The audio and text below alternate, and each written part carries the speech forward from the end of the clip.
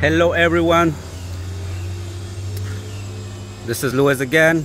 We are here in Meriden, Connecticut, doing another roof. I hope everybody's good. So this house looks like they already done some plywood replacement. Soon it's gonna get installed the new product. As you guys can see, one of the guys are doing the cleanup in the ground. There is our container to move all the debris.